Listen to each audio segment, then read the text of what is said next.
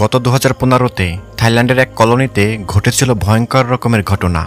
থাইল্যান্ডের ব্যাংকক শহরের মধ্যে কিছু বাড়ির মালিকরা তাদের বাড়ি ভাড়া দিয়েছিল। এরই মধ্য থেকে একটি ভাড়াটিয়া পরিবার ঘটিয়েছিল অদ্ভুত এবং রহস্যময় ধরনের আচার অনুষ্ঠান, যাকে ব্ল্যাক ম্যাজিক বা কালো জাদু বলা হয়। এতটাই রহস্যময় এবং মাস্টার মাইন্ড নিয়ে ভাড়াটিয়া পরিবার তাদের কোনো এক বিশেষ স্বার্থের জন্য এ কাজ করেছিল। এটি একটি super natural horror suspense thriller movie. এই গল্পটাকে সত্য ঘটনা থেকে ধারণা করে মুভিতে রূপ দিয়েছে। মাথা ঘুরিয়ে দেওয়া পেঁচানো রহস্য এবং সাসপেন্স, যার চাঞ্চল্য আপনাকে এক অদ্ভুত অনুভূতি দিতে বাধ্য করবে। এই মুভিটার IMDb রেটিংও কিন্তু বেশ ভালো, 6.6 আউট অফ 10। কথা বলছিলাম 2023-এ রিলিজ হওয়া super natural horror thriller movie the home rent. তো চলুন জানা যাক তার ঘটনা প্রবাহ। মুভির শুরুতেই দেখা যায় থাইল্যান্ডের ব্যাংকক সিটিতে একজন ভদ্রমহিলা এবং সাথে একজন ব্যক্তি, তারা এই বিল্ডিংয়ের একটি ফ্ল্যাটের দিকে উঠছিল। এখানে এসে তারা দেখল রুমের অবস্থা একেবারে এলোমেলো। রুমে থাকা টেলিভিশন, জানালার কাচসহ সবকিছু ভাঙচুর করা, দুর্গন্ধ এবং জঘন্যময় অবস্থা রুমের। এ হলো নিং। আসলে এই বাড়িটা ছিল নিংয়ের এবং এখানে কোনো ভাড়াটিয়ারা থাকতো। তারা হঠাৎ করে সবাই চলে গেছে, কিন্তু যাওয়ার সময় তারা যেন এই রুমের 12টা বাজিয়ে পালিয়েছে। এখানে এই লোকটিকে দেখছেন, এই লোকটির নাম হলো টম। সে একজন বাড়ির দালাল, মানে ভাড়াটিয়া খুঁজে এনে দেওয়া এবং ভাড়াটিয়াদের চুক্তিবদ্ধ করা। বলা যায় সে এক ধরনের বাড়ির দালাল। টম নিংকে জানাচ্ছিল এখানে যে ভাড়াটিয়া থাকতো তাদের কাছে ছবি পাঠিয়েছি রুমের, কিন্তু তারা কোনো উত্তর দেয়নি। নিংকে বলা হয় আপনি চাইলে মামলা করতে পারেন তাদের বিরুদ্ধে, এতে করে উকিলের পেছনে টাকা খরচ হবে, তার চেয়ে নিজেই মেরামত করে নিলে ভালো হয়। টম জানাই তাহলে আপনি এই ফ্ল্যাটটা টুকটাক মেরামত করে এখানে চলে আসুন এবং আপনি বর্তমান যে বাড়িটা আছেন সেটা ভাড়া দিয়ে দিন। আমার হাতে ভালো ভাড়াটিয়া আছে, প্রতি মাসে নাকি 70 থেকে 80,000 টাকা ভাড়া পাওয়া যাবে। নিং তো শুনে অবাক হয়েছিল। নিং জানাই সে তার হাজব্যান্ড কেবিনের সাথে কথা বলেছিল, কিন্তু সে বাড়িটা ভাড়া দিতে রাজি নয়। এর পরের সিনে দেখা যায় এই হলো নিংদের বর্তমানের বাড়ি, যেটাই তারা থাকতো। আর ওটা ছিল কিন্তু তাদের অন্য বাড়ি, যেটা ভাড়া দেওয়া হয়েছিল। এখানে সকালবেলা নিং ডিম ভাজছিল এবং তার হাজব্যান্ড কেবিন এসে ডাইনিংয়ে বসেছিল। তখনই তাদের একমাত্র মেয়ে ইং এসে জানায় আমাকে কি 3টা ডিম খেতে দিবে। আমি এত লম্বা হতে চাই যেন তারা ধরতে পারি। কথাগুলো একটু মনে রাখবেন। এভাবে ইংকে নাস্তা দিয়ে খেতে বলা হয়। সে তো টিভি ছেড়ে খেতে বসেছিল। এই হলো কেবিন, নিংয়ের হাজব্যান্ড। নিং বলেছিল টমকে বলবো কয়েকজন ভাড়াটিয়া এনে বাড়িটা দেখাতে, কিন্তু কেবিন বলল এই ব্যাপারে কথা হয়েছিল টমের সাথে। আসলে আমি এই মুহূর্তে বাড়িটা ভাড়া দিব না। নিং জানাই প্রতি মাসে 70 থেকে 80,000 টাকা ভাড়া পাওয়া যাবে। এখানে কেবিন বলেছিল অপরিচিত লোক আমাদের বাড়িতে থাকবে, যদি ভাড়াটিয়ারা খারাপ হয় তাহলে টাকা দিয়ে কি হবে। নিং বলছিল টম জানিয়েছে তারা ভালো পরিবার এবং তারা পেশায় ডাক্তার। সবকিছুর পরেও কেবিন কোনো মতে চাচ্ছিল না এই বাড়িটা ভাড়া দিতে। নিং রিকোয়েস্ট করে জানিয়েছিল একবার তাদের সাথে কথা বলো, পছন্দ না হলে ভাড়া দিব না। এরপরের দৃশ্যে নিং চলে এসেছিল তার চাকরির জন্য ইন্টারভিউ দিতে। নিং দেখল তার পাশে বসা বাকি ব্রোকারদের সিবিতে প্রত্যাশিত বেতন 45,000 লেখা, কিন্তু নিং লিখে রেখেছিল 50,000। এজন্য নিং সেটা ঠিক করে নিজেরটাইও 45,000 লিখে দেয়। এরই মধ্যে নিংকে কল করেছিল কেবিন। নিং জানিয়েছিল তার ইন্টারভিউ এখনও শুরু হয়নি, এজন্য আমার হয়ে ভাড়াটিয়াদের সাথে কথা বলতে পারবে কিনা কেবিন, কারণ আজই নতুন ভাড়াটিয়ারা দেখতে আসার কথা ছিল নিংদের বাড়ি। কিন্তু কেবিন তো বাড়ি ভাড়া দিতে রাজি ছিল না। এজন্য নিংকে বলা হয় যদি তুমি এসে কথা বলতে পারো তাদের সাথে তাহলে এসো তাড়াতাড়ি, নয়তো তাদের চলে যেতে বলছি।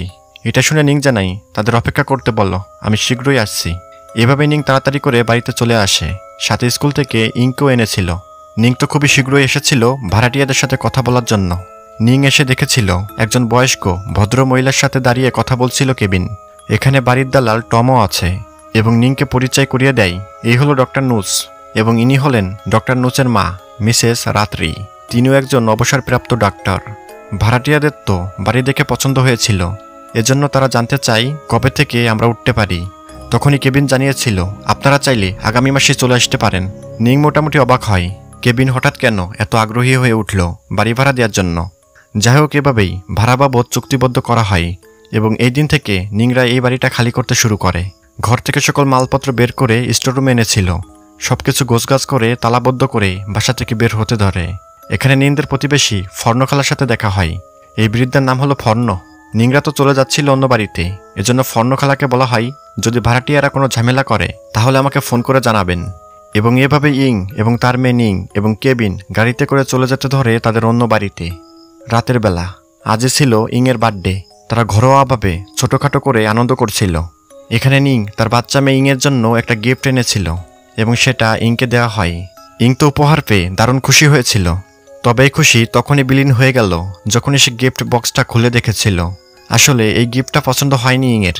তখন ইং তাদের বাবা মাকে দেখায়, আমার এমন একটি পুতুল চাই, নাম গুড়ি পুতুল, এটার মতোই হতে হবে, কিন্তু চুলগুলো বেগুনি এবং নীল জামা হতে হবে। তার মা জানিয়েছিল দোকানে এই পুতুলগুলো বিক্রি হয় না। এখানে নিংয়ের বাবা কেবিন যেন ইংয়ের দেখানো পুতুল দেখে কিছুটা থমকে গিয়েছিল। এর একটু পরেই, মানে শোয়ার একটু আগে, নিং দেখেছিল কেবিন সোফায় বসে লাল রঙের একটি বই পড়ছিল। নিং জানতে চায় বইটা কি আজকে আসা নতুন ভাড়াটিয়া মিসেস রাত্রি তোমাকে দিয়েছিল কিনা। কেবিন জানায় না, এটা কারখানার যন্ত্রপাতি নির্দেশনাবলী বই। এভাবেই কেবিন বইটা তার ব্যাগে ভরে রাখল। কেবিন কিন্তু আলাদা ঘুমায়। এর একটু পরে নিংকে কেবিনের কাছে দেখা যায়, কিছুটা ঘনিষ্ঠ হতে চায়। তখনই নিং লক্ষ্য করল কেবিনের বুকে এক ধরনের ট্যাটু করা। নিং জানতে চাই ট্যাটু করিয়েছ কবে। কেবিন বলল, সেদিন কোথাও ঘুরতে গিয়েছিলাম আমার বন্ধুদের সাথে এবং তারাই নাকি ট্যাটু করতে বাধ্য করেছিল। এই কথাটা নিং মোটামুটি বিশ্বাস করে নিয়েছিল, কারণ ট্যাটু তো করতেই পারে। পরের দিন সকালেই নিং তার ভাড়া দেওয়া বাড়িতে আসে রেখে যাওয়া কিছু জিনিসপত্র নিতে। গেট থেকে তো কলিং বেল বাজানো হয়েছিল। তখনই ভেতর থেকে মিসেস নুসকে দেখা যায় এবং সে গেটের কাছে আসে এবং এসেই এমন আচরণ করলো মনে হচ্ছে সে একদমই খুশি না নিংয়ের এখানে আসাতে।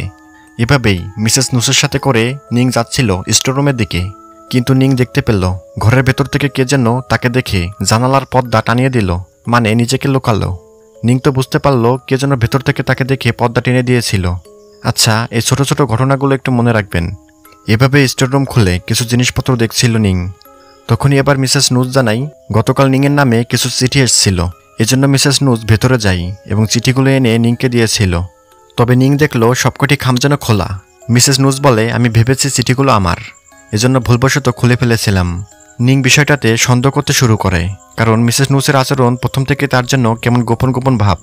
এখান থেকে কাজ শেষ করে নিং বের হয় এবং পাশের বাসার ফর্ণখালার সাথে দেখা করতে গিয়েছিল।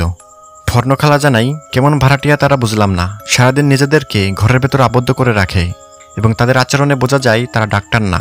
ফর্ণখালার বাড়ির জানালা দিয়ে নিং দেখল তার বাড়ির জানালার পাশে এবং বিভিন্ন জায়গায় কাকের পালক।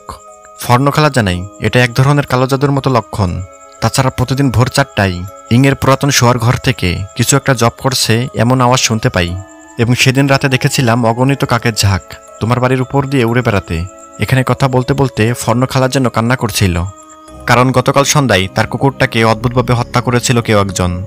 ফর্ণখালার থেকে এত কিছু জানার পর নিংয়ের সন্দেহ যেন আরও মজবুত হতে ধরল তার ভাড়াটিয়াদের উপর। এজন্য নিং সেদিন থেকেই তার ভাড়াটিয়া মিসেস রাত্রির জাতীয় পরিচয়পত্র থেকে এবং তার ব্যাপারে অনলাইনে খোঁজাখুঁজি করছিল আসলে কি মিসেস রাত্রি কোনো ডাক্তার কিনা। চেক করা হয় নিবন্ধিত মেডিকেল প্রোটোকলগুলোতে, মানে অনলাইনে খোঁজাখুঁজি করা হয়, কিন্তু মিসেস রাত্রির ব্যাপারে থাইল্যান্ড মেডিকেল ডাটাবেজে কোনো তথ্যই যেন নেই। তখনই সেখানে কেবিন চলে এসেছিল। জানতে চাওয়া হয় সে কেন মিসেস রাত্রির ব্যাপারে ঘাটাঘাটি করছে। নিং সব জানাই, আজ বাড়িতে গেলাম, মিসেস রাত্রি এবং নুচের আচরণ যেন আমার ভালো লাগলো না। তারা যেন চায় না আমি যেন বাড়িতে প্রবেশ করি। আর এটা তো জানারই দরকার আসলে তারা ডাক্তার কিনা। তখনই নিং জানিয়েছিল কেবিন যে ট্যাটু করিয়েছে এই চিহ্নের মানে কি। তাছাড়া কেবিনের ট্যাটুর মতোই একই ট্যাটু ডক্টর নুচের কাছেও দেখেছি। তবে এসব কথার জন্য পাত্তা দেয় না কেবিন। নিং কিন্তু এখন ভাবছে ডক্টর নুস এবং মিসেস রাত্রির কাছে একই চিহ্নের ট্যাটু এবং কেবিনের অদ্ভুত আচরণ এবং ফর্ণখালার বলা ঘটনা সব মিলিয়ে পুরো বিষয়টা সন্দেহের বেড়ার জালে আটকে গিয়েছে নিং। পরের দিন সকালে পুলে গোসল করছিল ইং। তার মা নিং তার এক বন্ধুকে ফোন করে জানাই কয়েকজন ভাড়াটিয়া দেওয়া এনআইডি থেকে তাদের ব্যাকগ্রাউন্ড বের করতে পারবে কিনা। বিশেষ করে দেখতে হবে তারা কি আসলেই ডাক্তার এবং তারা কোন ধর্মের মানুষ। এভাবে সিন কাট হয়। রাতের দৃশ্যে দেখানো হয় নিংদের বাড়ির যেখানে সেখানে অগণিত কাকের ঝাঁক।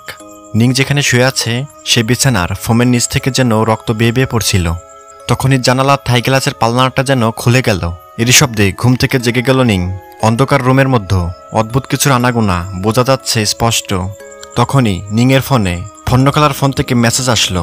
খালা লিখেছেন তারা আবারও তোমার বাড়িতে অদ্ভুত আচার অনুষ্ঠান শুরু করেছে। ফর্ণখালা তার ফ্ল্যাটটাকে লুকিয়ে তা ভিডিও করে পাঠিয়ে দিয়েছিল নিংকে। এবার নিং দেখল তার ভাড়াটিয়ারা আসলে করেটা কি। দেখা যায় তারা কালো জাদুর মতো অদ্ভুত রিচুয়াল করছিল।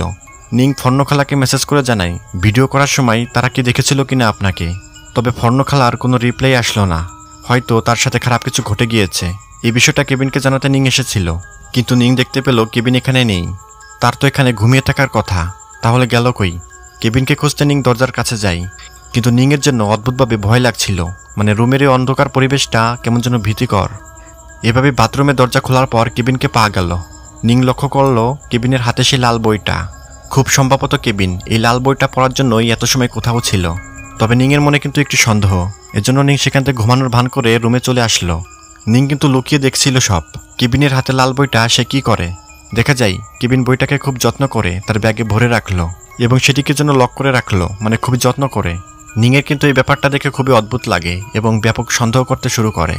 তখনই নিং তার ফোনে পাঠানো মানে ফর্ণখালা যে মেসেজ করে তাকে ভিডিও পাঠিয়েছিল, তখনই নিং তার ফোনে পাঠানো মানে ফর্ণখালার পাঠানো মেসেজ দেখে কিছুটা রহস্য মিলাতে চাচ্ছিল। কিন্তু নিং দেখলো তার ফোনে পাঠানো মেসেজ এবং ভিডিওটা যেন ডিলিট করা হয়েছিল। মানে বিষয়টা হলো ফর্ণখালার জন্য ভিডিওগুলো আবারও নিজে ডিলিট করে দিয়েছিল। নিং তো ফর্ণখালাকে মেসেজ করে জানিয়েছিল মেসেজ কেন রিমুভ করলেন, কিন্তু ফর্ণখালা তো অফলাইন। নিংয়ের মেসেজের কোনো রিপ্লাই আসলো না। পরের দিন খুব সকালেই নিং চলে আসে ফর্ণখালার বাড়িতে। গেটে এসে কলিং বেল দেওয়া হলো, কিন্তু খালার যেন কোনো পাত্তাই নেই। তখনই সেখানে নিংয়ের ভাড়াটিয়া মিসেস নুস এসে নিংকে বলল, ফর্ণখালা তো গত রাতেই অন্য শহরে চলে গেছেন, আর আমাকে এটা জানিয়েছে আপনি যখন আসবেন তখন যেন আপনাকে এটা জানিয়ে দেই। ফর্ণখালা যে চলে গেছেন এটা শুনে নিং কিন্তু অবাক হয়েছিল। নিং জানাই ব্যাংককে হলো তার নিজের শহর, এই শহরের বাইরে তার কোনো আত্মীয় নেই। তার তো এখান থেকে এই বাড়ি ফেলে যাওয়ার কোনো কারণেই দেখি না। যাই হোক, নিং কিন্তু আন্দাজ করতে পারছিল তার বাড়িতে থাকায় ভাড়াটিয়া অবশ্যই কোনো কিছু গোপন করছিল। এভাবেই নিং বাড়িতে চলে আসলো। সকালে নাস্তা করার জন্য ইংকে ডাকতে তারপর টেবিলের কাছে গিয়েছিল নিং। নিং দেখতে পেল ইংয়ের বসা চেয়ারের উপরে রাখা সে গুড়ি পুতুলটা, যেটা কিনা ইং কেনার জন্য ব্যাকুল হয়েছিল। নিং তো ভাবছে পুতুলটা তো সে কিনে দেয়নি, তাহলে এটা ইংয়ের কাছে আসলো কিভাবে? তাছাড়া পুতুলে থাকা একটা বাটনের চাপ লাগতেই বেজে উঠল, তোমাকে সবচেয়ে বেশি ভালোবাসি বাবা। এই কথাগুলো একটু মনে রাখবেন। তখনই বাচ্চা মেয়ে ইং দৌড়ে এসে পুতুলটাকে ধরে খেলা করছিল। তার মা জানতে চেয়েছিল এটা তোমাকে দিয়েছে কে? ইং জানাই আমার জন্মদিন উপলক্ষে বাবা আমাকে এটা দিয়েছে। এই রাতেই ইং এবং তার মা শুয়েছিল। ইং কিন্তু পুতুলটা তার পাশে রেখেই ঘুমিয়েছিল। একটা মানুষের মতো দেখতে পুতুলটা কেমন যেন ভয় ভয় লাগছিল নিংয়ের, এজন্য সে পুতুলটাকে সরিয়ে রাখলো। এখন সময় রাত 3:45। শব্দ হচ্ছিল কেবিনের শোয়ার ঘর থেকে। দরজার ফাঁকা দিয়ে নিং দেখছিল কেবিন যেন তার ব্যাগ থেকে সেই লাল বইটা নিয়ে রুম থেকে বের হয়ে গেল। আবার নিং দেখল এই রুমের আয়নার দিকে, মানে আয়নার দিকে চোখ যখনই গেল দেখা যায় এক ভয়ঙ্কর দৃশ্য।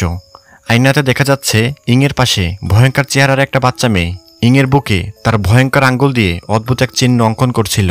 নিং তো এটা শুধুমাত্র আয়নাতেই দেখতে পাচ্ছিল, খালি চোখে বা সরাসরি তাকে দেখা যাচ্ছিল না। মারাত্মক ভয় পেয়ে নিং ঘরের আলো জ্বালিয়ে দেয় এবং দেখতে পাই ইংয়ের বুকে ত্রিভুজের মতো কোনো একটি চিহ্ন মানে খোদাই করে দিয়েছিল। এবং তখনই কেবিনে সে উকি দিয়ে তা দেখছিল এবং এটা দেখে সে চলে গেল। মনে হচ্ছে কেবিন যেন আগেই জানতো কিছু একটা ঘটনা আজ রাতে ঘটবে ইংয়ের সাথে। এভাবেই পরের দিন রাতের দৃশ্য। নিং অপেক্ষা করছিল ঘড়িতে কখন 3:45 বাজে, কারণ কেবিন 3:45 বাজা মাত্রই বইটা নিয়ে কোথাও যেন বের হয়ে যায়। এর একটু পরে রাত 3:45 বাজলো এবং রাত 3:45 বাজার সাথেই নিং দৌড়ে গিয়েছিল কেবিনের ব্যাগ থেকে সে বইটা সরিয়ে নিতে, কিন্তু তার আগে কেবিন বইটা নিয়ে কোথাও যেন বের হয়ে গেল। নিং দৌড়ে যায় লিফটের দিকে। দেখা যায় কেবিন লিফটে চড়ে বিল্ডিংয়ের টপ ফ্লোরে উঠছিল। নিংয়ের তো বিষয়টা খুবই অদ্ভুত মনে হচ্ছিল, কারণ এত রাতে কেবিন কোথায় যাচ্ছে, কি কাজ তার। এজন্য কেবিনকে ফলো করতে নিং লিফটে চড়ে সেও উপরে উঠে যায়, মানে এই বিল্ডিংয়ের 8 তলায়, এবং 8 তলা পরে কিন্তু 7। লিফট থেকে নেমেই তো নিং কাউকে দেখতে পেল না, তাহলে বোঝা যাচ্ছে কেবিন উঠেছে ছাদে। এত রাতে ছাদে এসেছে কেবিন, এটা অত্যন্ত সন্দেহজনক ঘটনা। দেখা যায় নিংও ছাদে উঠতে ধরে। তখনই নিং দেখলো এবং শুনতে পেল অগণিত কাকের ঝাঁক, অগণিত কাকের ডাকাডাকি এবং ঝাঁক ধরা কাক। তবে অদ্ভুত ঘটনা হলো ছাদের এক কোণে বসে আছে কেবিন এবং খুবই অদ্ভুত অদ্ভুত শব্দ চয়ন করছিল। বোঝাই যাচ্ছে সে কোনো এক শক্তি বা কালো জাদু রিচুয়াল করছিল। মুখের সাথে মিশিয়ে রেখেছিল সে লাল বইটা এবং জপ করছিল নানান ধরনের অদ্ভুত কথা।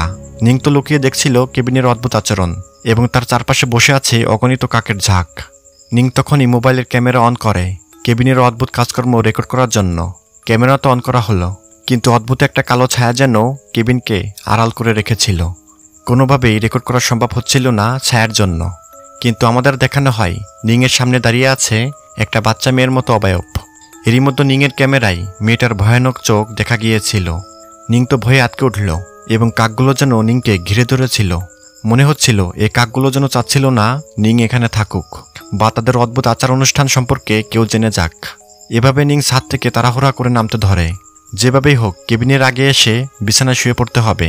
কোনোভাবেই কেবিনকে বুঝতে দেওয়া যাবে না নিং তো আজ তার সবকিছু দেখে ফেলেছে। সে কি করে? এভাবেই নিং এসে বিছানায় ঘুমের ভান ধরে শুয়ে পড়ল। কেবিনও কিন্তু এসেছিল নিংয়ের রুমে। কেবিন দেখলো নিং শুয়ে আছে। হয়তো কেবিন বুঝতে পারেনি যে নিং তার অদ্ভুত রিচুয়াল দেখে ফেলেছিল। পরের দিন সকালে নিংকে দেখা যায় সে কেবিনকে নজরদারি করছিল। কেবিন যখনই ফ্রেশ হওয়ার জন্য বাথরুমের দিকে গিয়েছিল তখনই নিং গিয়ে কেবিনের ব্যাগ তল্লাশি করে, কিন্তু ব্যাগ তো লক করা। কয়েকবার চেষ্টা করার পর লক খুলতে পেরেছিল নিং। এইবার ব্যাগ থেকে লাল বইটা বের করে নিল নিং, কিন্তু তখনই কেবিন সেখানে চলে আসে। ইংও আছে। তারা তো ব্রেকফাস্ট করার জন্য সবাই রেডি। নিংয়ের হাতে কিন্তু বইটা, আবার কেবিন সামনে। এজন্য নিং তার প্যান্টের পেছনে লুকিয়ে ফেলতে পেরেছিল বইটা। কেবিন কিছুটা বুঝতে পেরেছিল নিং কিছু একটা ঘটিয়েছে, কিন্তু নিং খুবই কৌশলে বইটা লুকিয়ে ফেলতে পেরেছিল। এভাবেই নিংয়ের হাতে বই দেখতে না পেয়ে কেবিন আপাতত কিছু মনে করল না। এভাবেই নিং কিন্তু রুমে চলে এসেছিল, কিন্তু অদ্ভুত হলো পুরো বইয়ের পৃষ্ঠার যেন সাদা, কোনো কিছুই যেন লেখা নেই তাতে। ওদিকে কেবিন তো বইটা খুঁজে পাচ্ছে না। তার বাচ্চা মেয়ে ইংকে বলা হয় তার ব্যাগ থেকে সে কিছু নিয়েছে কিনা, কিন্তু বই তো নিংয়ের কাছে। যেভাবেই হোক বইটা কিন্তু লুকিয়ে ফেলতে হবে। এজন্য নিং তার রুমের আলমারি খুলেছিল বইটা রাখতে। তবে দেখা গেল এক অদ্ভুত জিনিসপত্র। কেবিনের বুকে আঁকা সে চিহ্নের মতো কিছু, আরও নানান জিনিসপত্র যা কালো জাদুর জন্য ব্যবহার করা হয়। তাদের ঘরের ভেতরে এই ধরনের অদ্ভুত জিনিসপত্র দেখে নিং কিন্তু সবকিছুই বুঝে ফেলেছিল আসলে হচ্ছিল কি। যাই হোক নিং বইটা ওখানে রেখে দিল। আজ দুপুরে নিং গিয়েছিল ইংদের স্কুলে তাকে স্কুল থেকে বাসায় আনতে। তবে নিং গাড়িতে বসে দেখতে পেল ক্যাম্পাসে দূরের বেঞ্চে বসে আছে নিং এবং তার পাশে বসা নিংদের সে ভাড়াটিয়া মহিলা মিসেস রাত্রি। বাচ্চা মেয়ে নিং কিন্তু বসে আছে অদ্ভুতভাবে। সে লাল বইটা তার মুখের সাথে জড়িয়ে ধরা, যেমন সে রাতে নিং তার বাবা কেবিনকে দেখেছিল। এই বৃদ্ধা মিসেস রাত্রি তার মেয়ের সাথে কি সব আচার অনুষ্ঠান করছিল নিং কিন্তু তা বুঝে যায়। এজন্য নিং খুবই দ্রুত ছুটে যায় ইংকে মিসেস রাত্রির থেকে দূরে সরাতে। এভাবে নিং দৌড়ে এসে ইংকে ডাকাটাকি করতে ধরে। এইমাত্রই তো এখানে বসেছিল নিং এবং সাথে ছিল রাত্রি। হঠাৎ তারা কই গেল? শুধু ইংকে পা গিয়েছিল, মানে এখানে শুধু ইংয়ে ছিল। ইং তো ভয়ে উত্তেজিত হয়ে পড়ে। বলা হয় কই গেল সেই বুড়িটা এতক্ষণ যার সাথে বসেছিলে, মানে আমাদের বাড়িতে যে ভাড়া থাকে। তবে অদ্ভুত কথা হলো ইং বলেছিল কই আমি তো কারোর সাথে বসেছিলাম না, আমি তো এইমাত্র ক্লাস থেকে বের হলাম। তখনই নিং কিন্তু লক্ষ্য করল ইংয়ের ঘাড়ের পেছনে সেই চিহ্ন যেটা কেবিনের গায়ে দেখা গিয়েছিল। তার মা তো চেঁচামেচি শুরু করে দেয়, কারণ নিং তো বুঝে ফেলেছে নিশ্চয়ই তার মেয়ের সাথে কেউ কালো জাদু বা খারাপ কিছু ঘটাতে যাচ্ছে। এভাবে ইংকে বাড়ি আনা হয়, কিন্তু বলা হয় ইং যেন গাড়িতেই বসে থাকে। তারা এখন বিল্ডিংয়ের পার্কিং লটে। তার মা নিং উপরে যাবে এবং আসবে, কারণ আজ তারা দুপুরের বাইরে খাবে। নিং তো চলে যায় ঘরে এবং কিছু জামা কাপড় ব্যাগে করে এনে গাড়ির কাছে এসেছিল। এসে তো দেখা গেল কেবিন বসে আছে গাড়িতে। সেখান থেকে চলে যাচ্ছে ইংকে সাথে করে নিয়ে। কেবিনকে জানানো হয় আজ ইংয়ের সাথে তাদের ভাড়াটিয়া মিসেস রাত্রি অদ্ভুত কিছু করেছিল স্কুলে। তবে কেবিন যেন মিসেস রাত্রির পক্ষে কথা বলছিল। এক পর্যায়ে তো মা বলে সম্বোধন করে উঠল কেবিন। বোঝাই যাচ্ছে কেবিন সেই মিসেস রাত্রির অনুসারী, মানে তার কথা মতো চলছিল। নিং জানাই ভাড়াটিয়াদের বাড়ির পাশের ফর্ণখোলা গায়েব। আজ তো স্কুলে মিসেস রাত্রি ইংয়ের গায়ে অদ্ভুত চিহ্ন এঁকে দিয়েছে। সবকিছুর জন্য ইংকে দূরে কোথাও নিয়ে যাব। এভাবে জোরাজুরি করার পর নিং তার বাচ্চা মেয়ে ইংকে নিয়ে কোথাও চলে যাচ্ছিল, কিন্তু কেবিন যেন কোনো মতে ইংকে হাতছাড়া করতে চাচ্ছিল না।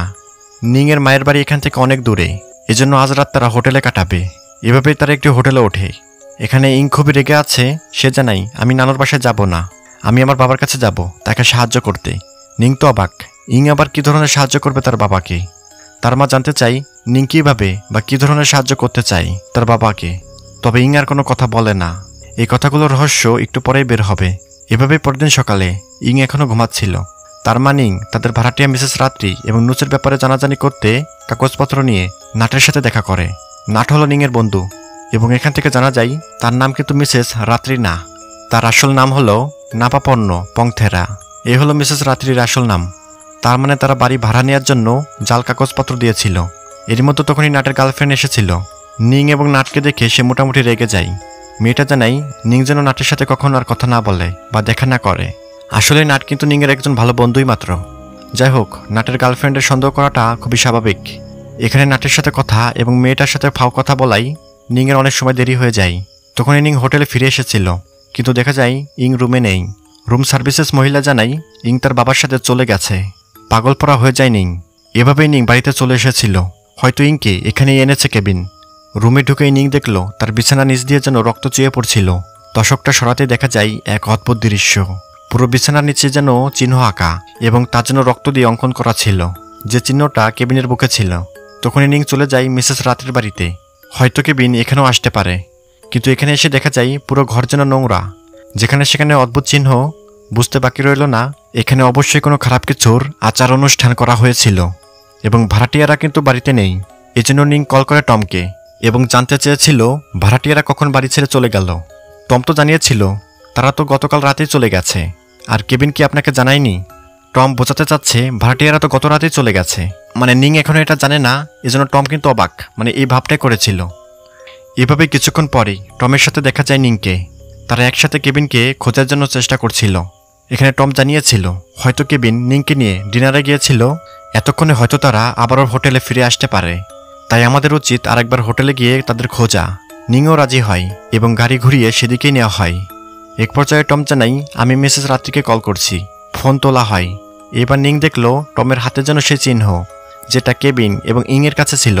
নিংয়ের কিন্তু এবার বুঝতে কষ্ট হলো না এই টমও কিন্তু মিসেস রাত্রির অনুসারী বা কেবিন, এরা সবাই এক রহস্যে জড়িত। তখনই নিং গাড়ি থেকে নেমে পালানোর জন্য অসুস্থতার ভং ধরল। টম তো গাড়ি থামিয়েছিল। নিং নেমেছিল বমি করার নাম করে। এর এক পর্যায়ে টম নিংয়ের কাছে যায়, কারণ অনেকটা সময় লাগাচ্ছিল নিং। তখনই টমকে ধাক্কা দিয়ে নিং গাড়িতে বসে। লক করে দিয়েছিল গ্লাস। নিং জানাই তোর হাতে সেই চিহ্ন, মানে তুইও তাদের লোক। টম তো দরজা খুলতে জানাই এবং বলে আপনি ভুল ভাবছেন। তবে তখনই নিং টমের গাড়িতে সেই লাল বইটা দেখতে পেয়েছিল। এইবার সম্পূর্ণ ক্লিয়ার এই টম আসলেই মিসেস রাত্রি এবং তার কাজের সাথে জড়িত। এভাবেই এক পর্যায়ে টম পাথর দিয়ে গাড়ির গ্লাস ভেঙে ফেলেছিল। নিং কোনো মতে গাড়ি থেকে নেমে দৌড় দিয়েছিল, কিন্তু টমের সাথে কোনোভাবেই যেন পেরে ওঠা গেল না। মাথায় আঘাত করে নিংকে অচেতন করে ফেলেছিল টম। এভাবেই টম গাড়ি থেকে একটি বড় সুটকেস বের করে এবং বড় আকারে একটি সুটকেস, এবং তার ভেতরে নিংকে ভরে নিল এবং একটি পরিত্যক্ত নির্জনে নিংকে নিয়ে এসেছিল। গাড়ি থেকে সুটকেসটা নিচে নামাই এবং এই সুটকেসের ভেতরে কিন্তু নিং। তবে তখনই টমের ফোনে অ্যালার্ম বেজে উঠল। এখন সময় 3:45 এবং এখান থেকে এই মুভির বা এই গল্পের 11 বছর আগের ঘটনা শোনানো হয়। আসলে কেবিনকে, তার আসল পরিচয় কি? এই হলো 11 বছর আগের কেবিন এবং তার মেয়ে যা, মানে নিং হলো কেবিনের দ্বিতীয় স্ত্রী। এখানে কেবিনের মেয়ের নাম হলো যা। দেখা যায় কেবিন তার মেয়ের জন্মদিনে একটি পুতুল উপহার দিয়েছিল। পুতুলটা দেখে হয়তো চিনতে পেরেছেন, এরকম একটা পুতুল কিন্তু আমরা ইংয়ের কাছে দেখেছিলাম। খুবই সুখে ছিল তারা। এখানে যা একই কথা বলে, আমাকে 3টি ডিম খেতে দিবে, এত লম্বা হতে চাই যেন তারা ধরতে পারি। এই একই কথা কিন্তু ইংও বলেছিল। এখন সকালবেলা, মানে ব্রেকফাস্টের সময় এখানে কেবিন দেখলো তার মেয়ে জায়ের গায়ে কিছুটা নোংরা লেগে আছে। এজন্য তাকে গোসল করে আসতে বলা হয়েছিল। তবে এত ভোরে ঠান্ডা পানিতে গোসল করতে চায় না যা। কেবিন জানিয়েছিল বাথরুমের পানি গরম হওয়ার জন্য গিজার মেশিনটা আমি ঠিক করেছি, তুমি যাও, তাতে গরম পানি বের হবে। এভাবে যা বাথরুমে গিয়েছিল এবং গিজার চালু করে গরম পানি বের করতে ধরে। তবে এক পর্যায়ে গিজার মেশিনটা ব্লাস্ট হয় এবং যা সেখানে পুড়ে মারা গিয়েছিল। কেবিনের জন্য খুবই ভয়ঙ্কর দুঃখের মুহূর্ত ছিল। তার ভুলের জন্যই হয়তো অনাকাঙ্ক্ষিতভাবে মারা গেল যা। এরপর থেকে কেবিন তার মেয়ে হারানোর শোকে কাতর হয়ে পড়ে, এক ধরনের পাগলের মতো হয়ে পড়েছিল এবং সে পুতুলটার সাথে সর্বক্ষণ কথা বলে এবং তার মেয়ের স্পর্শ অনুভব করত। এভাবে একদিন সকালে বাড়ির গেটে কলিং বেল বেজে উঠল। কেবিন যায় গেটের কাছে এবং দেখা যায় এটা ছিল নিং। তখন কিন্তু তারা কেউ কাউকে চেনে না। সেদিন কিন্তু নিং এসেছিল ফর্ণখলার বাড়িতে, কিন্তু ভুলবশত কেবিনের বাড়িতে চলে এসেছিল। কেবিন তো ফিরে যাচ্ছিল, তখনই পেছন থেকে নিং ডাক দিয়ে জানিয়েছিল আপনার কি বীমা করা আছে কিনা। এবং এভাবে কেবিনের সাথে নিংয়ের পরিচয় হয়েছিল, যা এক পর্যায়ে বিয়ে পর্যন্ত গড়িয়ে যায়। এইবার গল্প চলে আসে নিংয়ের এবং কেবিনের পরিবারে। এতদিনে তাদের একটা মেয়ে হয়েছে, তার নাম ইং। সে এখন কেবিনের আগের মেয়ে জায়ের সমবয়সী। তবে অদ্ভুত ঘটনা হলো কেবিন কিন্তু এখনও তার প্রথম মেয়ে যা, মানে যাকে এখনও সে ভুলতেই পারেনি, একদমই না। তবে আরও অদ্ভুত বিষয় হলো কেবিন ইদানিং লক্ষ্য করছিল তাদের মেয়ে ইং কার সাথে যেন কথা বলে, অদৃশ্যভাবে খেলা করে, অদৃশ্য কাউকে যেন সে দেখতে পায়। এজন্য কেবিন ইংয়ের সাথে কথা বলে এবং কেবিন জানতে পারল সে নাকি যাকে দেখতে পারে যার সাথে কথা বলে, মানে কেবিনের মৃত মেয়ের সাথে। এই দিন সকালে কেবিন বসেছিল ডাইনিংয়ে। ইং তখনই যে তার মাকে বলেছিল আমাকে 3টি ডিম খেতে দিবে, এত লম্বা হতে চাই যাতে আমি তারা ধরতে পারি। মনে আছে তো? যাও কিন্তু এই একই কথা বলেছিল এবং গল্পের শুরুর দিকে ইং কিন্তু এই কথাটাই বলেছিল। কেবিন কিন্তু তখন চিন্তা করছিল, মানে ইং এর কথাগুলো শুনে সে কি চিন্তা করছিল সেটা রিভিল করা হচ্ছে এখন। কেবিন কিন্তু তার মৃত মেয়ে যার সাথে ইং এর পুরোপুরি মিল খুঁজে পাচ্ছিল এবং কেবিন গভীর চিন্তায় পড়ে গিয়েছিল। এর একটু পরেই কেবিন জায়ের পুরানো স্মৃতিগুলো বের করছিল। এবং যাকে দিয়ে সে পুতুলটাও। এতক্ষণে কিন্তু নিং চলে গিয়েছিল ইন্টারভিউ দিতে। আমরা কিন্তু সেটা দেখেছিলাম। নিং কল করছিল কেবিনের কাছে, কারণ ভাড়াটিয়ারা বাড়ি দেখতে আসছিল এবং কেবিন জানিয়েছিল নিং যেন তাড়াতাড়ি করে বাড়িতে চলে আসে এবং এসে যেন সে নিজে ভাড়াটিয়াদের সাথে কথা বলে। এরই মধ্যে কিন্তু তখনই ভাড়াটিয়ারা বাড়ি দেখতে চলে এসেছিল। কেবিন একে একে ফ্ল্যাটের সবকয়টি রুম ঘুরে দেখাচ্ছিল, কিন্তু এরই মধ্যে কেবিন দেখল ভাড়াটিয়া বয়স্ক মহিলা থমকে দাঁড়িয়ে আছে বাথরুমের দিকে তাকিয়ে। তখনই কেবিনকে উদ্দেশ্য করে মহিলাটি জানায়, সবকিছু খুব দ্রুতই ঘটে গেছে তাই না? মহিলাটা তাকিয়ে আছে বাথরুমের দিকে এবং জানাই যেখানে তার মৃত্যু হয়েছিল সেখানে তার আত্মা এখনো ঘোরাফেরা করছে। কেবিনের মনে পড়ে যায় তার মেয়ের জায়ের কথা। তখনই মহিলাটা কেবিনকে এই লাল আকারের বইটা দিয়েছিল এবং বলেছিল সম্ভবত এটা আপনার কাজে আসতে পারে। মহিলাটা জানাই, আমি যদি এই বাড়িতে উঠতে পারি তাহলে আমাদের আরও কথা বলা সহজ হয়ে যাবে। এরই মধ্যে কিন্তু তখনই সেখানে ইন্টারভিউ শেষ করেই ইং এসেছিল। এখানে টমকেও দেখা যায়। আসলে টমই কিন্তু এনেছিল এই ভাড়াটিয়াদের।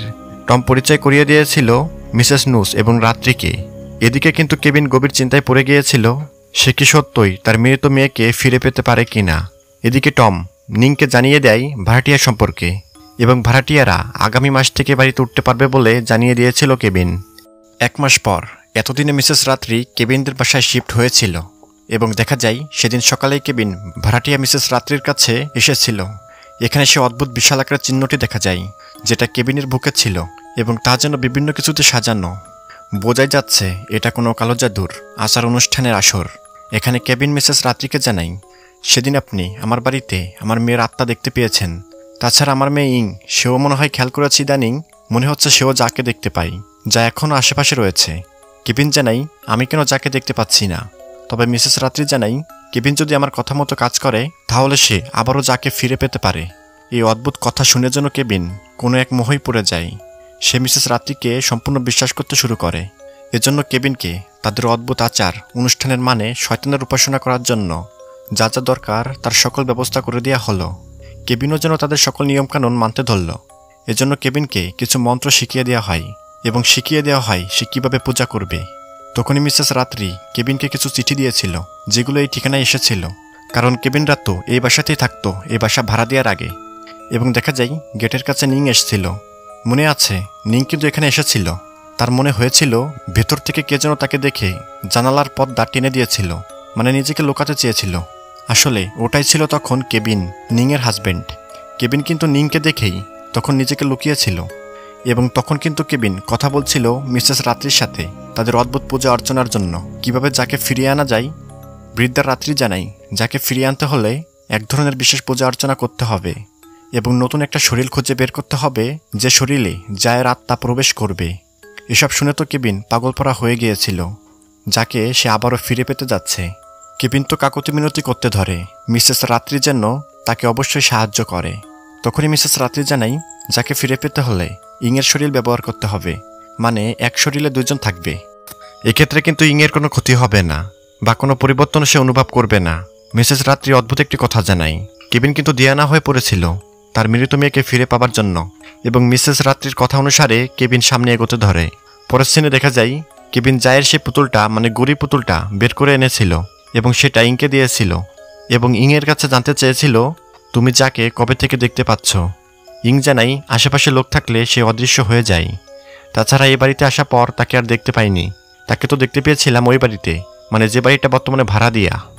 কেবিন ইংকে বলেছিল জায়ের আমাদের মতো শরীর নেই, তাই সে আমাদের সাথে থাকতে পারবে না। এসব শুনে যেন ইং খুবই কান্না করছিল, সেজন্য যাকে খুবই ভালোবাসে। তোমার রাত্রি দাদু বলেছে তুমি চাইলে যাকে সাহায্য করতে পারবে, একমাত্র তুমি সে যে যাকে সাহায্য করতে পারবে। এভাবে ইংকে কেবিন তাদের প্ল্যান অনুযায়ী ব্যবহার করতে শুরু করে। সেদিন সকালে নিং তার মেয়েকে স্কুলে নিয়ে যাচ্ছিল। এরই সুযোগে কেবিন নিংয়ের এবং ইংয়ের শোয়ার ঘরে মিসেস রাত্রির দেওয়া নানান জিনিসপত্র রেখে দিয়েছিল, মানে সে ত্রিভুজ আকৃতির চিহ্ন, মানে অদ্ভুত চিহ্নটি এবং কালো জাদুর মতো নানান সামগ্রী। তাছাড়া নিং এবং ইংয়ের বেডের নিচে কাকের রক্ত দিয়ে অদ্ভুত বিশেষ চিহ্ন কিন্তু কেবিনই এঁকেছিল। এখানে কেবিন তার মেয়ের গুড়ি পুতুলটা ধরে প্রখরভাবে বুক ভরা এক অন্ধবিশ্বাস নিয়ে বলেছিল যাকে তোমার সাথে আমার আবারও দেখা হতে যাচ্ছে। আর ওই যে সে রাতে ছাদে বসে অদ্ভুত রিচুয়াল করছিল কেবিন, সে লাল বইটা মুখের সাথে চেপে ধরে। সে রিচুয়ালের মধ্যে এক পর্যায়ে কেবিন যেন হ্যালুসিনেশন করে দেখতে পাচ্ছিল তার আশেপাশে যেন অনেক লোকজন, তারাও যেন লাল বইটা মুখের সাথে চেপে ধরে মন্ত্রতন্ত্র পাঠ করছিল। কেবিন যেন অদ্ভুতভাবে তাকিয়ে তা দেখছিল, তবে নিং কিন্তু লুকিয়ে তা সবই দেখছিল। নিং দেখছিল কেবিন অদ্ভুতভাবে মন্ত্রপাঠ করছিল এবং তার আশেপাশে বসেছিল অসংখ্য কাকের ঝাঁক। তবে নিং যে তখন কালো ভয়ঙ্কর চেহারা দেখে ভয়ের চিৎকার করে পালাচ্ছিল সেটা কিন্তু কেবিন দেখে নেয় এবং সাথে সাথে মিসেস রাত্রিকে সে মেসেজ করে জানিয়েছিল নিং আমাকে পূজা করতে দেখে ফেলেছে। তাছাড়া নিং যখন তাড়াতাড়ি করে বিছানায় এসে শুয়ে পড়েছিল, কেবিনও সেখানে এসেছিল নিংয়ের পিছু পিছু। কেবিন কিন্তু তখনই বুঝেছিল নিং সত্যই তাকে দেখে ফেলেছে এবং সেখানে ঘুমের ভান করছিল। এবার হোটেলের রহস্যটা বলা যাক, ইং কিভাবে গায়েব হয়েছিল। সেদিন হোটেল থেকে কিন্তু ইংকে নিয়ে গিয়েছিল কেবিন। এসব কিন্তু মিসেস রাত্রির কথা মতো হচ্ছিল এবং ইং এইসব বিষয় জানত। এভাবেই তারা ফর্ণখালার বাড়িতে পূজা অর্চনা করার সকল বন্দোবস্ত করছিল। তবে নিং কিন্তু ইংকে খুঁজতে তাদের ভাড়া দেওয়া বাড়িতে এসেছিল, তবে এখানে কাউকে এসে পেয়েছিল না। তার মানে হলো মিসেস রাত্রি চায় না নিং তাদের অদ্ভুত শক্তির উপাসনা সম্পর্কে জানুক। মিসেস রাত্রি জানাই ইংয়ের শরীরে 3টা চিহ্ন লাগবে। ইতিমধ্যে 2টা চিহ্ন আঁকা সম্পন্ন হয়েছে, বাকি আছে একটা। এটা আঁকার পরই পূজা এবং কালো জাদু শুরু হবে এবং কেবিনের মৃত মেয়ের আত্মা ইংয়ের শরীরে প্রবেশ করতে পারবে। এভাবেই কেবিনকে কয়েকটি কাকের পালক এবং ছুরি দেওয়া হয়েছিল। তাতে করে কেবিন নিজের হাত কেটে তার রক্ত দিয়ে ইংয়ের কপালে সে ত্রিভুজের মতো চিহ্নটি আঁকছিল।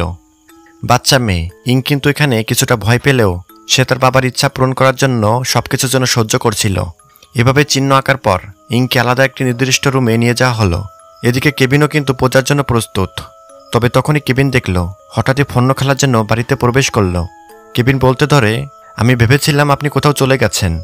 তবে এরই মধ্যে ফর্ণখালা আচমকাই কেবিনের পেটের জন্য ছুরি ঢুকিয়ে দিল। কেবিন পালাতে চেষ্টা করে।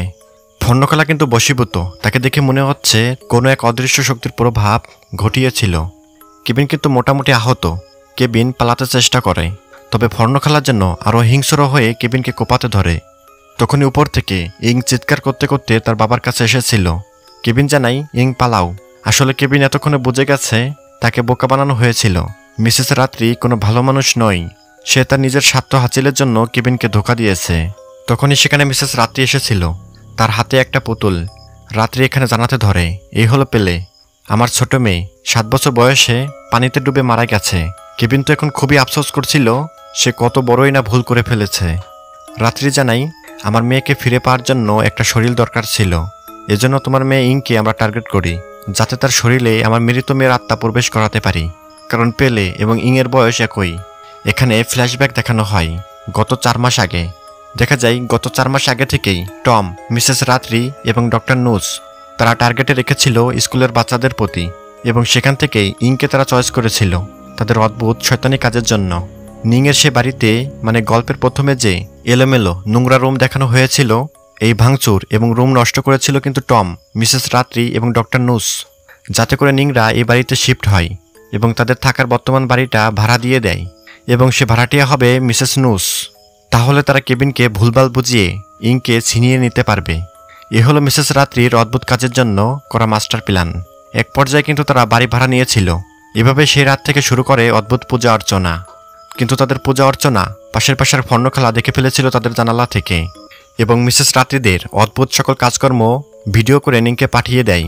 তবে ফর্ণখালা যেহেতু সব দেখে ফেলল তাদের কালো জাদুর আসর পূজা অর্চনার বিষয়ে, এজন্য মিসেস রাত্রি তখনই ফর্ণখালার বাড়িতে গিয়েছিল এবং ফর্ণখালাকে অদৃশ্য কোনো শক্তি দিয়ে যেন পজেস্ট করে ফেলল। এবং সেদিন যে নিং দূর থেকে দেখেছিল মিসেস রাত্রির সাথে বসে আছে ইং, মানে স্কুল ক্যাম্পাসে। এইবার এই রহস্যটা জানা যাক চলুন। ইং বসে অপেক্ষা করছিল মিসেস রাত্রির জন্য। অবাক হচ্ছেন তাই না? কারণ তার বাবা কেবিন কিন্তু আগে থেকে নিংকে বলেছিল বা বুঝিয়েছিল তার শরীরের মধ্যে তার মৃত বোন যাকে জায়গা করে দিতে পারে মিসেস রাত্রি। ইং জানতে চেয়েছিল এক শরীরে মানে আমার শরীরে কি যা সত্যই বসবাস করতে পারবে কিনা। রাত্রি জানাই আমার শরীরেও 2 জন বসবাস করে, মানে এই রাত্রির শরীরে সে বাদেও আরেকজন মহিলার বসবাস রয়েছে। ইং তো দেখতে চাই কে সে যে এখন আমার সাথে কথা বলছে। তখনই রাত্রি যেন ইংকে হ্যালোসিলেট করাই, মানে হ্যালোসিলেট করিয়ে সব দেখাই তার শরীরে বা তার সাথে আসলে কে কথা বলছিল এবং কিভাবে একই শরীরে 2 জনের বসবাস, এর সিস্টেম কিভাবে করা হলো। এই যে মেয়েটিকে দেখছেন, এই মেয়েটা কিন্তু মিসেস রাত্রির শরীরে প্রবেশ করানো। ইং দেখতে চাই তাকে কিভাবে রাত্রি দাদুর শরীরে প্রবেশ করিয়েছিল। দেখা যায় বিশেষ ধরনের ব্যক্তিরা তাদের কালো জাদু এবং নানান ধরনের পূজা অর্চনার মাধ্যমে এসব কাজ করেছিল। এবং এসব দেখানোর মধ্যেই মিসেস রাত্রি ইংয়ের ঘাড়ে দ্বিতীয় চিহ্নটা এঁকে দেয়, যেটা নিং দেখেছিল স্কুল থেকেই।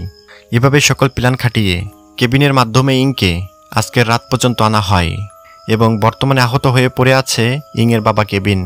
এবং তখনই বাচ্চা মেয়ে ইংকে ধরে তার শরীরে প্রবেশ করাবে মিসেস রাত্রির মেয়েকে। অথচ কেবিনকে বলা হয়েছিল ইংয়ের শরীরে প্রবেশ করাবে কেবিনের মেয়েকে, মানে যাকে। ইংও কিন্তু এটাই জানতো, এজন্য কেবিন কিন্তু ইংকে সকল কথা জানিয়েছিল, মানে ইংকে রাজি করিয়েছিল। তবে বৃদ্ধা মহিলার ভিতরে কিন্তু ছিল অন্য পরিকল্পনা। এদিকে বর্তমানে দৃশ্যে দেখা যায় টমের থেকে নিং পালানোর চেষ্টায় আছে এবং টমকে মেরে ফেলার জন্য নিং চেষ্টা করছিল। পেছন থেকে আক্রমণ করে সত্যির জন্য টমকে মেরে ফেলেছিল নিং।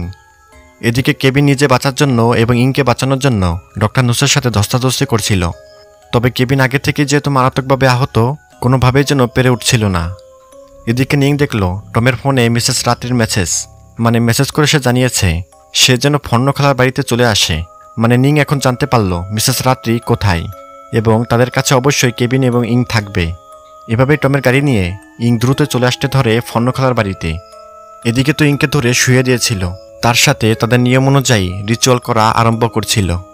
এতক্ষণে কিন্তু নিংও এসে গেছে। সে দেখলো অসংখ্য অগণিত কাক যেন উড়ে বেড়াচ্ছে তাদের বাড়ির উপর দিয়ে। নিং তখনই বাড়ির ভেতর ঢুকে পড়েছিল এবং কয়েকটি লিকুইড গ্যাস জাতীয় বোতল নিয়ে মাইক্রোওভেনের মধ্যে ঢুকিয়ে তা ব্লাস্ট করেছিল, যাতে করে বাড়িতে আগুন লেগে যায় এবং ফায়ার সার্ভিস বা যে কোনো সাহায্যকারী বাহিনী চলে আসুক। তাছাড়া আগুন লাগলে বাড়িতে উপরে থাকা মিসেস রাত্রিদের পূজা অর্চনা বন্ধ হতে পারে। এদিকে তো ঘরের ভেতর বৃদ্ধা রাত্রি ইংয়ের গলা চেপে ধরে তাকে হত্যা করার চেষ্টা করছিল এবং চারিপাশে অদ্ভুত লোকজন তারা যেন নানান ধরনের মন্ত্রতন্ত্র পাঠ করছিল। নিং তো তাড়াতাড়ি করে ইংয়ের কাছে গিয়েছিল। ইংয়ের মুখের উপর লাল বইটা বাঁধাচ্ছিল এবং সামনে বসে মন্ত্রপাঠ করছিল রাত্রি। তাদের আসর এবং পূজা অর্চনা বা পূজা পাঠ বন্ধ করতে নিং একটা হাতুড়ি তুলে নিয়ে রাত্রিকে মারতে গিয়েছিল, কিন্তু অদ্ভুত অদৃশ্যভাবে নিংকে যেন কারা যেন ধরে রেখেছিল। দেখা যায় অনেকগুলো অবয়ব যেন নিংকে অদৃশ্য থেকে ধরে রেখেছিল। কোনোভাবেই পূজা অর্চনা বন্ধ করতে চায় না তারা। এক পর্যায়ে নিংকে শূন্যে তুলে আবার যেন ফেলে দেওয়া হলো। তখনই নিং লক্ষ্য করল ইংয়ের চোখের ভেতর যেন আর একটা চোখের আবির্ভাব হতে ধরল এবং পাশে রাখা মিসেস রাত্রির মেয়ের আত্মার পুতুল যেন কাঁপাকাঁপি করছিল। বোঝা যাচ্ছে সে পুতুলে থাকা রাত্রির মেয়ের আত্মা যেন ইংয়ের শরীরে এভাবেই প্রবেশ করছিল। অনেক কষ্টে নিং পাশে থাকা পুতুলটাকে ভেঙে ফেলেছিল এবং মিসেস রাত্রিকে অচেতন করে দেয় এবং ইংকে নিয়ে বাড়ি থেকে বের হতে ধরে। কিন্তু মিসেস নুস এবং রাত্রি এসে নিংকে জানায় সে কিন্তু তোমার মেয়ে না, তোমার মেয়ে ইং তো মারা গেছে, তার শরীরের মধ্যে যে আছে সে আমার মেয়ে পেলে। নিং তো এসব একদমই বিশ্বাস করছিল না। তবে তখনই যেন উপর থেকে সিলিং ধসে পড়েছিল মিসেস রাত্রিদের উপরে। নিংও মোটামুটি আহত হয়েছিল, ইংও পড়েছিল। তবে হঠাৎই যেন ইং উঠে দাঁড়িয়েছিল এবং একটা রড নিয়ে প্রখর শয়তান মিসেস রাত্রি এবং নুসকে মেরে ফেলেছিল। এবার দেখা যায় মিসেস রাত্রি যখন পূজা অর্চনা বা রিচুয়াল করছিল তখন কিন্তু গলা চেপে হত্যা করেছিল ইংকে এবং এরই মধ্যে কেবিনের মেয়ে জায়ের আত্মা প্রবেশ করে নেয় ইংয়ের শরীরে। তার মানে ইং মারা গেছে এবং মিসেস রাত্রির পরিকল্পনা অনুযায়ী তার মেয়ের আত্মা প্রবেশ করতে পারেনি। তাহলে এখন ইংয়ের শরীরে কিন্তু আর ইং নয়, বরং এটা হলো কেবিনের মেয়ে যা। পরের সিনে তাদের উদ্ধার করে হসপিটালে ভর্তি করা হয়। এখানে নিং এসে তার মেয়ে ইংয়ের সাথে কথা বলে এবং ইং কাঁদতে কাঁদতে জানায় আমি দুঃখিত, আমাকে ক্ষমা করো। নিং জানতে চাই ইংয়ের কী হয়েছে। এখানে মেয়েটা জানাই আমি জানি না, আমি চোখ খুলে দেখতে পাই আমি ইংয়ের শরীরে। এসব শুনে নিং অজরে কাঁদতে ধরে, কারণ ইং আর নেই। মা মেয়ে দুজনেই কাঁদে, সবই যেন স্বপ্নের মতো ঘটল। যাই হোক, আগামী দিনগুলো নিং ইংয়ের শরীরে থাকা যাকে নিয়ে কাটাবে। এভাবে সুস্থ হওয়ার কিছুদিন পর সাইকেলে করে যাচ্ছিল নিং এবং তার মেয়ে ইংকে দেখা যায় পেছনে বসে আছে। কিন্তু দেখা যায় ইং তার মাকে ধরে বসার সাহস পাচ্ছিল না। এতে করে বোঝানো হয়েছে এটা ইং নয়, এটা তো কেবিনের মেয়ে যা, যে কিনা নিংকে চেনে না বা তার সাথে চলার অভ্যস্ত নয়। এবং এভাবেই এই সুপার ন্যাচারাল হরর থ্রিলার মুভিটার গল্প এখানেই সমাপ্তি হয়। এই মুভির গল্পটাকে সত্য বলে দাবি করেছে যারা কিনা এই মুভিটা তৈরি করেছে। তবে এতটুকু নিশ্চিত আমরা, একজনের শরীরে অন্য একজনের আত্মা প্রবেশ করানো এটা সম্ভব না, এটা অবাস্তব, যেটা শুধুমাত্র মুভির গল্পতেই সম্ভব। আশা করি ভিডিওটা আপনি এনজয় করেছেন। কেমন লেগেছে ভিডিওটা জানিয়ে দিন কমেন্টে। ভালো লাগলে শেয়ার করিয়েন। এখানেই বিদায় নিচ্ছি, ভালো থাকবেন।